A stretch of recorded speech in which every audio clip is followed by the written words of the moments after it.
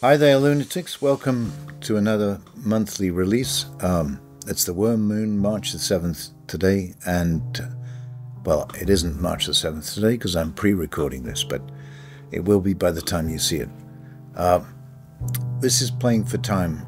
Far, far away, out amongst the stars, there's a planet spinning slowly. We call it ours. Anytime, any day, any moment that we bring to life will never fade away.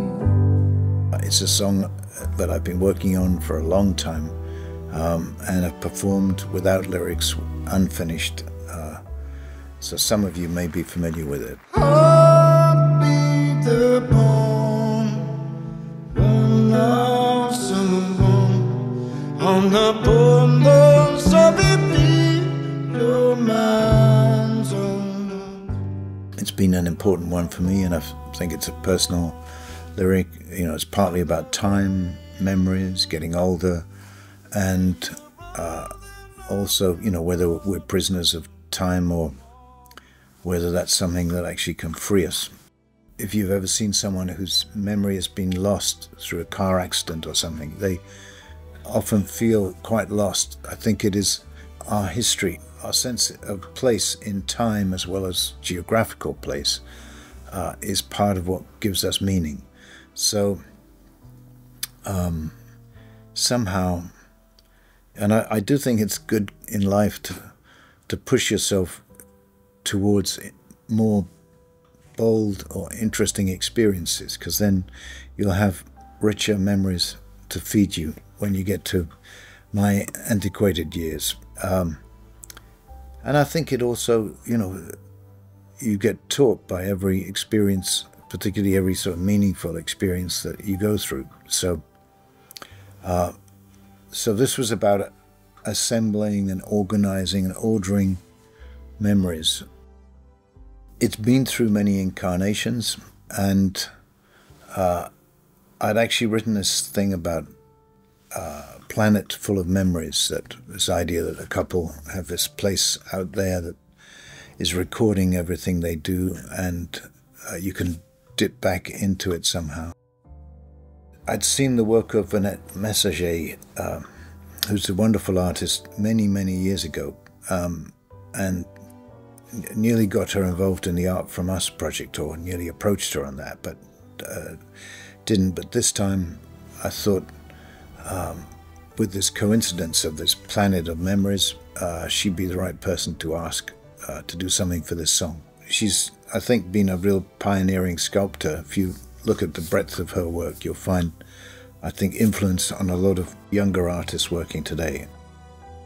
It's great that she wanted to get involved with this. This thinking about time also was fed by Danny Hillis's work, who's this great friend, but he's a brilliant, innovative computer scientist.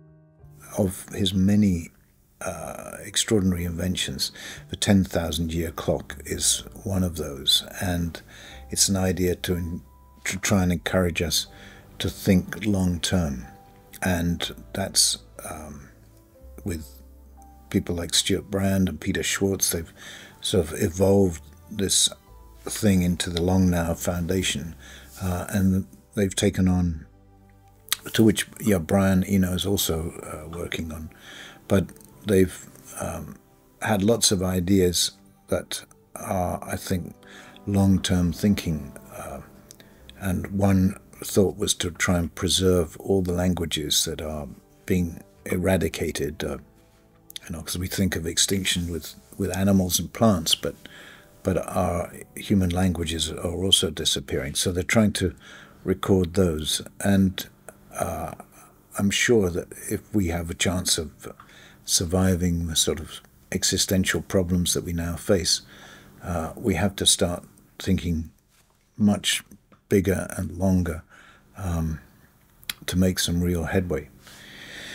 So I think what they do is enormously valuable, and there's some amazing talks there. So for those that want a deep dive into time and long-term thinking, the Long Now Foundation is a wonderful place to start.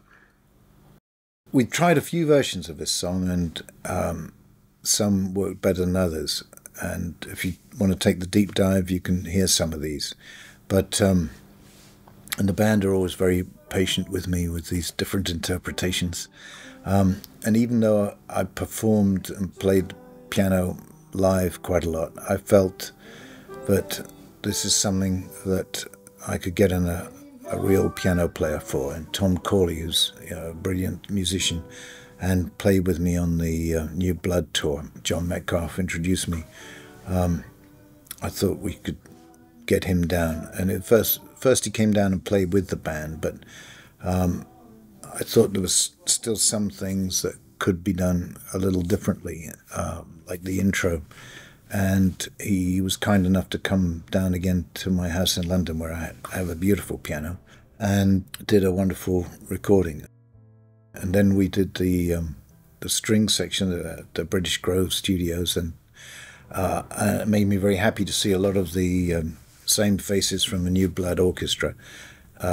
So that was lovely, and I hope to be able to credit all of them, because often, orchestras are moving body of people. They do change quite regularly, and oops, they do, change quite regularly, the orchestras. So that's my dog Rafa making a comment in the background. So lovely to have some of the same team working on this particular song, and I think it's one of the most emotional songs on the record. Some wonderful performances, from the band. Tony again doing some beautiful things, and thank you, Rafa. Tony has a fan down there. On the album, generally you'll find the brilliant work of John Metcalf, who is my normal sort of go-to arranger, and he's done some fantastic stuff. But on this track, and it was partly this sort of chromatic scale and slightly retro feel that I wanted, I thought back to That'll Do, the Randy Newman song that I sang, and Ed Sheeran had done a beautiful arrangement on that, and I thought maybe that sort of thing would really suit this song very well. And so we managed to track Ed down again, and when I first heard the demos, it brought a tear to the eye, because I just felt so much emotion in it, particularly at the end. And so, that's definitely what I want to try and do with this song, is give people an emotional journey, so that it means a lot to me, and I hope it does to you too. They're all too busy playing for time. Everybody's playing for time. You and I are still playing for time.